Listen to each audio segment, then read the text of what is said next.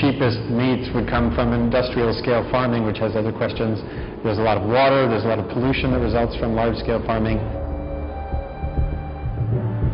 So eating down the food chain is something that many scientists feel in a growing global population is something that would be important.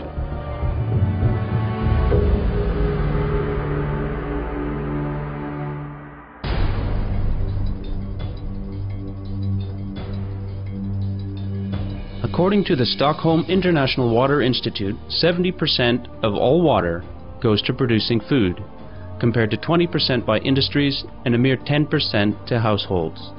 Now consider this. It takes 23 gallons of water to produce a pound of lettuce, 25 gallons of water to produce a pound of wheat, 49 gallons to produce a pound of apples, 815 gallons to produce a pound of chicken, 1,630 gallons to produce a pound of pork, 5,214 gallons of water to produce just 1 pound of beef.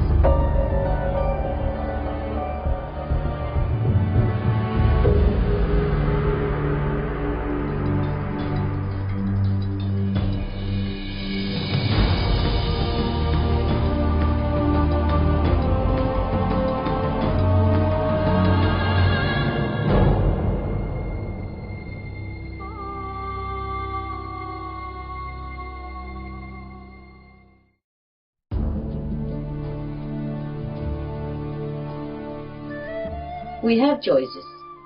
We have jobs. We create green energy, sustainable energy, and even growing vegetable now is on demand. We are short of food. Everywhere is food shortage. Everywhere the food price rising so high that people, even middle class people, are having difficulty to make ends meet. So growing vegetable now should be profitable. Should be a very good incentive already. If the government encourage them, explain to them, they will know it. And the best if the government can do it. But you, individuals, citizens of the world, can also do it. Try to go to the farmers, one by one, whenever you can. Make the time to go, even though we are not in a power position like the government. But we can try, one by one, to persuade the farmers to change their life, to grow vegetables, to feed humans instead of raising animals. Tell them the picture, tell them the situation.